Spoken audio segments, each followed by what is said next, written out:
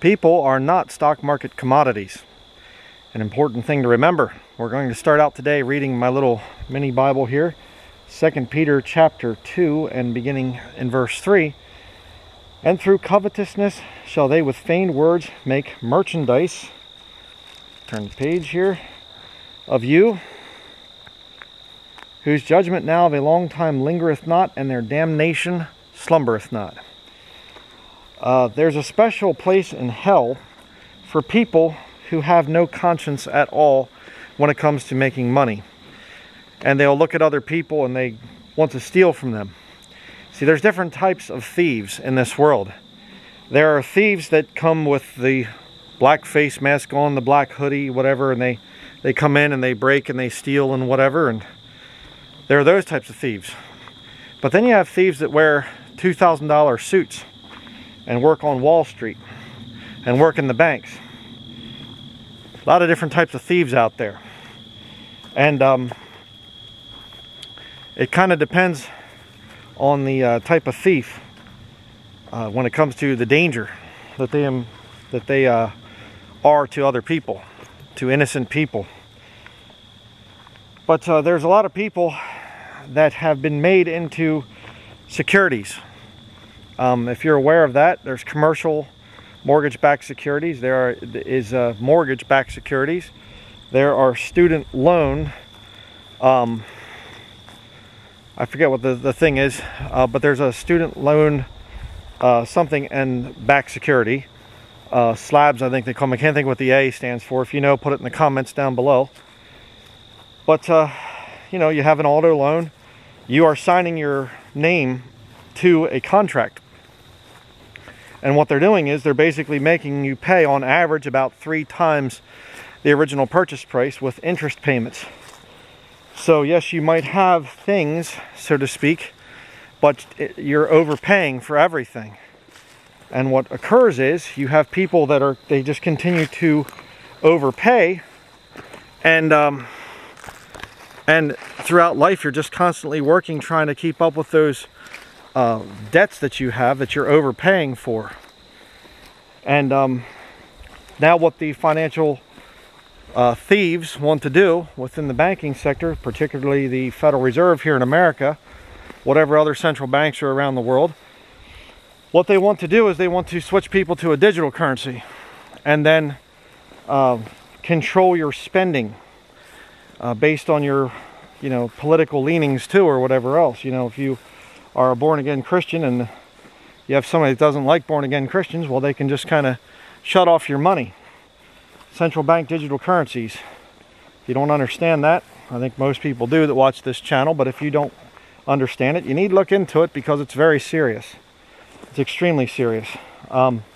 Use cash as much as you can. It's a great way to rebel against the central bank digital currencies.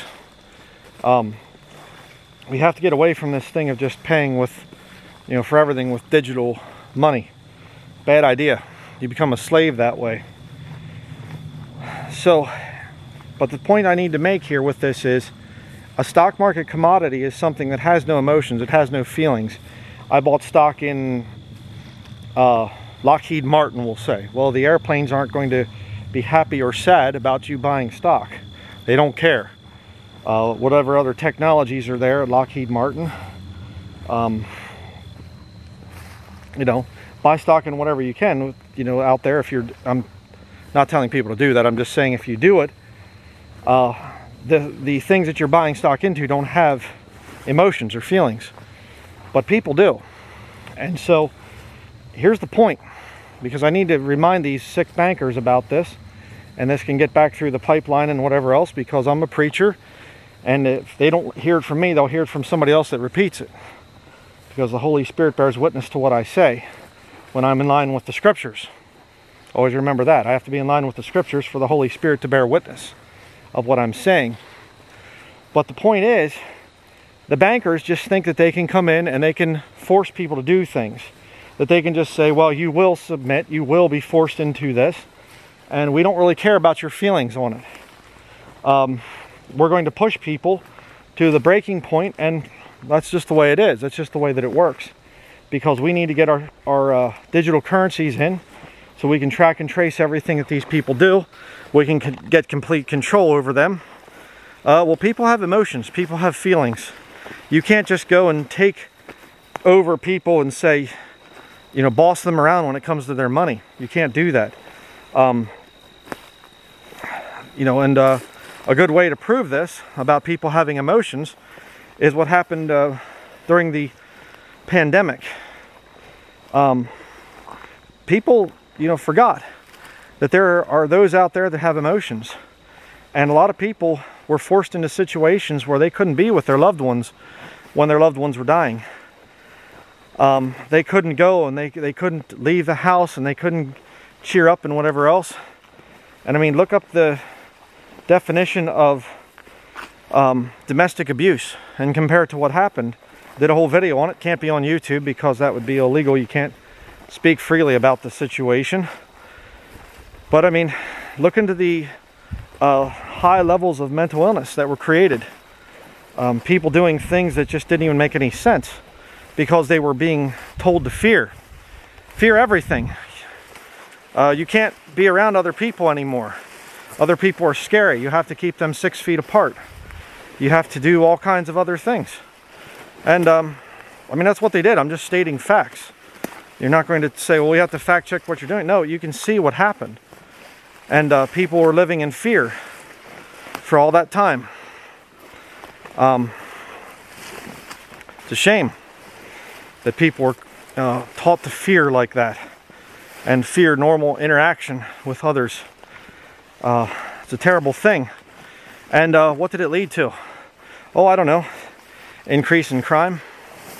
Look at how much crime has gone up. I mean, when did you hear about stores being shut down before the pandemic due to crime and theft? When did you hear about that? I didn't hear of it very often. There might have been some, but I don't know of any. Now, happens all the time. A lot of employees are being laid off and whatever else. A lot of big stores are having very hard hits on them because of the huge amount of retail theft. That's terrible. But why? What happened? People were treated as if they were stock market commodities. How did that work out? Not very good. And of course, now we have the thing of destruction through debt. A lot of people are just dying in credit card debt and home mortgages and everything else, auto loans and whatever. I mean, people are just drowning in debt. The statistics and everything that they come out with are just shocking. Absolutely shocking, the amount of money that people owe. Over $1 trillion of credit card debt here in America. Admitted numbers. You know, it blows my mind. It boggles my mind. Average income in America is something around $30,000 to $40,000, and yet the median home price is over $400,000. That's not very good. That's not good at all. But you know, hey, we can just keep on pushing these people, treat them like slaves. No, you can't. I'll give you another good one. How about the electric vehicle situation? We're going to force everybody to have an electric vehicle by, you know, different years and different things, but ultimately by 2030, the infamous year. But you hear so much about Agenda 2030 and whatever else, whether you believe it or not, doesn't matter. That's what they want. They want to come out and say everybody has to be driving an electric vehicle. Yeah, but the problem is a lot of people are fighting against that system. You can't force it on people. That's the whole thing. People will resist, and they have to get a hold of that thing in their minds.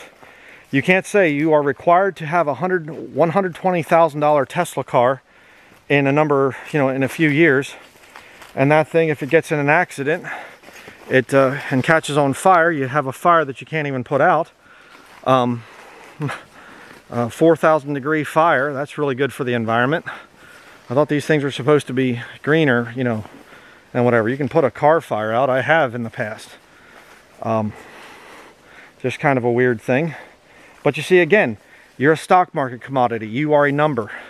What's your social security number? What's your bank account number? What's your license number, driver's license number? What's your employer identification number? What's your... on and on and on. You see, again, you have to remember out there that the Antichrist system, it's not going to end well. Oh, we're so brilliant. We have all these World Economic Forum people and all the other people that are up there sitting there and global summits and the wisest minds out there. And yet they're coming up with some of the dumbest ideas. Let's force people into compliance. It doesn't work. It will not work. There's a statement I have in the back of my main Bible, a philosopher from centuries ago, and he said it's an easier thing to enslave people through state favors than tyranny. And he's right. I don't remember the exact quote, doesn't matter. But the whole point is, it's a true statement. If you're going to enslave people, you would do a lot better with state favors, doing nice things for them and saying, you know, we'll give you tax exemptions or whatever, or things like that. If you submit, we'll give you tax breaks and nice things and whatever else. So, and of course, the final one that I want to talk about here is the thing of no free speech. We're going to wreck people. We're going to take away people's freedom to speak. I'm sorry, sir, you're not able to speak on this platform anymore. You cannot preach the Word of God freely. If you say certain things that we deem to be offensive, or we deem to be misinformation, disinformation, whatever else that they come up with, politically incorrect, hate speech, all the things, then we're going to shut you down, and you will comply. All you're doing when you do that, YouTube people or other goonies out there, all that you're doing is forcing men like me to be more creative. To say, okay, you took my speech away here, I can go over to Rumble, or I can go and I can do offline videos, or I can write books, write tracts, whatever else. You see, if you teach the truth, if you're speaking the truth, you don't have to censor other people. You simply don't. And the Goonies don't learn that lesson very well. They think that they just need to shut down anybody that has a different opinion. So, you have to remember that people are not stock market commodities. People are not robots. God did not create us that way. God created man to have a free will. Man has to have the ability to choose. Now, there are certain things that are unethical, certain things that are wicked and wrong and whatever else. You can't just say everybody gets the right to choose whatever they want to do. There has to be law and order. The rule of law has to be there. It has to be established. And you have to found that rule of law on the Bible, specifically the King James Bible for English-speaking people. And then your nation will prosper because it is God's rule book for life.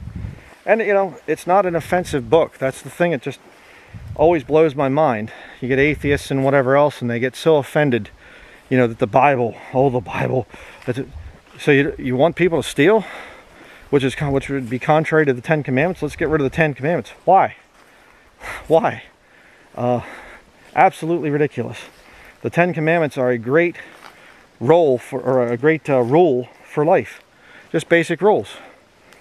So whatever. But just wanted to do this little video here quick and just kind of put that out there and say to all the goons out there, be they in the banking or internet or whatever, law enforcement type of goons that don't care about freedom, it's a really bad idea to take people and try to turn them into robots and try to take away their free will. I remember seeing this thing of this governor of New Mexico, and she says there's no such thing as absolute rights. There's no such thing. Your rights can be taken from you, and we can strip your freedoms from you and whatever as soon as we want to. That's not true. You see, the founding fathers of this nation, They understood that there are certain rights that are unalienable. They come from, we are endowed by our Creator with those unalienable rights. You can't make laws against certain things. And you say, well, what about I can make laws against it? You're not getting it. Okay? The reason that they are unalienable is because if you do put a lien on them, now you've stepped outside of the realm where God can protect you as a leader. Rulers are not supposed to be a terror to good, but to the evil. And when you step out of that position, God can no longer protect you in your position of power. Now you can get yourself in all kinds of trouble. And the people will find ways to revolt. And they will find ways to get away from you. And they won't listen to you. They'll make declarations of independence. They'll fight revolutionary wars. So you better just let people have freedom. Okay? That's going to be it. Thank you for watching.